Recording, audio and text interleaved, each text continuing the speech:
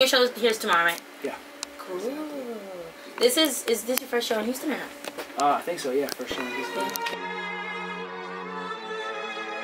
That's hilarious. 97.9 The Vox, Young Jas with the Juice. Very special guest in the studio with me too, Chiild.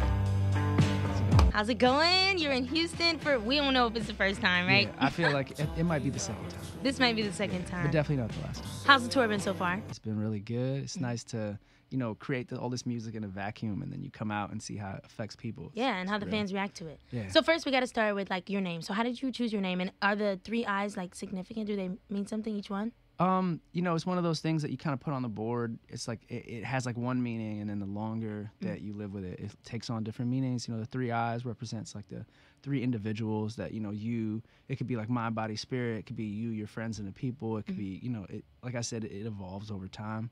And the child is like the thing that is the source of all things creative. So it just made sense. So when did you choose your name?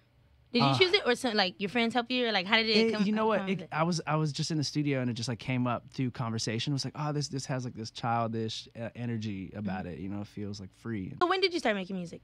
Well, I studied music, from when I was a kid. So I studied like classical music. So I came up a lot in it, and that was like part of my DNA. But in terms of like making music and singing and stuff, I mean, 2019, 2020, like I was completely against singing. Why? Myself, just because like I always felt like I just wanted to live in the thing that I felt like I was the best at, and I was always like making music and supporting other people in their music. And then I was like, you know what, I got to get my message out. I got to find my voice in order to get this thing going. And then count me out, and people started to care.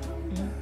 So when do you feel like you started to find your voice? Like what made you find your voice in? You said 2019? 2019, yeah. I mean, it's because it doesn't sound like a lot of other voices. I feel like it's a lot easier to feel like you belong when you sound like the next thing or adjacent or whatever. So, like 2020, 2019, I started putting stuff out, and it was just like, it was always so like affected and trying to like, produce your way into a voice, and then you have to take that on tour, and then you're like, oh my God, what am I gonna do? And then so the record started to evolve from there, and now I feel like, I wake up in the morning and I'm like, yeah, you sing. Like I kind of accepted it, but that's like very new. So when did you first start performing? 2019. At the end of 2019. Before the pandemic, you got to. Yeah, it was like one quick tour. I accepted to open for Emotional Oranges, and I had never really like sang on stage like that. Definitely have like a really immersive show on the road. It's like the lights, everything. We just really put a lot into it. You know what I mean? So you definitely won't see another show at this level that looks like and pop sounds your shit. like the way. Okay. Yeah, for sure. I mean, you know when something's good. Yeah. You said we're talking about instruments and stuff, and you growing up doing music. What instruments do you play? So I grew up, piano. Piano's what I studied, but I couldn't find my way around anything that you don't have to blow into.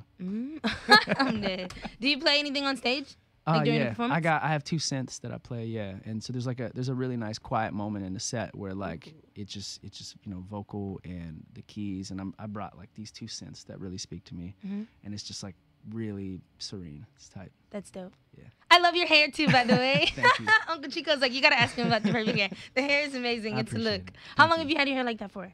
I started growing it in about like 2019 as well. Whoa, so 2019 was a major year. Yeah, it was. You came into the voice, the hair, everything. Yeah, everything. Now we gotta talk about your latest project. What was the inspiration behind that too? It was just about making, a mashup of like indie R&B, just like really tapping into the music that I would listen to going in and out of school, and just trying to create like this mashup that really represented, what I wanted in the world. I like that. Who did you listen to like when you were growing up and stuff in school? So it was kind of interesting. So I had different groups of friends. So I had like growing up in Canada, I had like my skater friends that would listen to like, Linkin Park and all these like different alternative, Incubus and all these things. And they would kind of like laugh about R&B. And then I had like my other friends that like I would hoop with or play volleyball with, whatever. And we'd like obsess over like Brian Michael Cox production, and, the Underdogs, and Break Down the Bridges. And there's almost like this like weird cross section between I was like in between these 2 worlds, and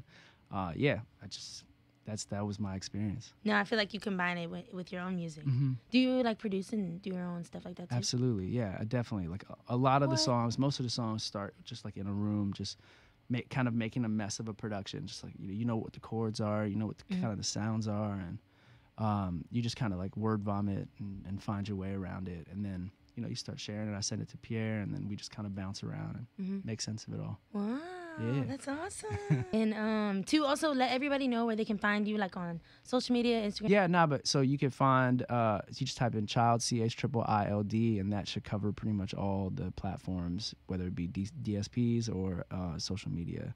Awesome. Thank you again so much for coming up. Pleasure. Anything you want to add to before we finish? Well, come out to the show if you're around. Honestly, I think you will definitely, there's nothing like the first time, and I really would love to share that with everybody. Mm-hmm. Sure. Nothing like the first time. Chiild for the first time right here on 97.9 The Vibes.